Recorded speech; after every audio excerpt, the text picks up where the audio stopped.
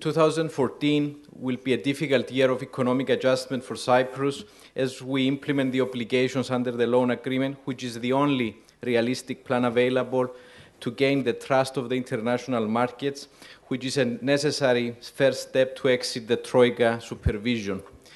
Beyond the obligation to implement what has been agreed, which should be taken for granted, the adjustment of the public sector spending to the country's economic capabilities, the structural reforms in the wider public sector, and the deleveraging in the banking and private sectors will ultimately result in a more competitive economy. Regaining trust, building competitiveness requires hard work, commitment, discipline, and patience. In addition to this pragmatic approach, we also need to adopt an extrovert, forward-looking attitude in order to create the growth opportunities for the future on the basis of the economy's strength, the quality of the people, the geographic location, and the natural resources. In this effort, we need to ensure that we have in place the necessary infrastructure which can be achieved, especially under today's circumstances, through successful private-public sector partnerships and foreign investments in the country. PWC recently carried out the economic impact study for Hermes Airport.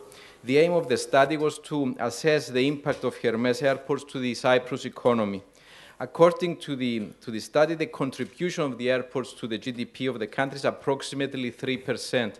To put that into context, that is approximately the contribution of the agriculture sector, for which we have a very big ministry in Cyprus looking after it. The further development of connectivity of the airports is also a necessary ingredient of the development of Cyprus as a tourist destination, another important contributor to our economy.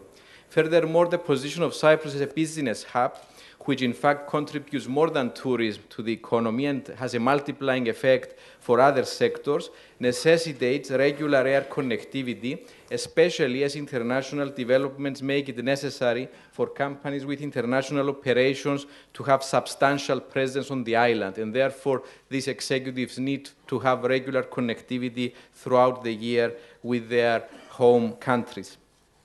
Therefore, air connectivity represents an important ingredient for the further development of Cyprus as a tourist destination and as a business hub, both important ingredients of this forward-looking extrovert attitude an approach that is necessary if Cyprus is ultimately, in a few years' time, returned back to growth.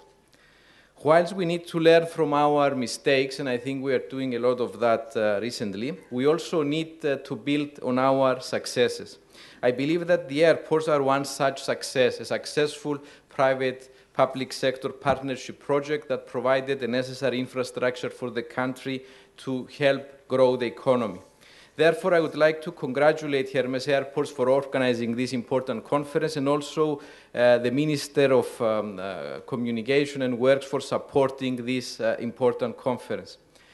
Cyprus is a small, resilient economy with highly educated entrepreneurial people. The people of Cyprus demonstrate admirable maturity and resilience. The effort to get the economy back on growth is difficult. It requires hard work, discipline, and patience. But as I said before, it also requires a forward-looking and extrovert attitude to create the opportunities for the future.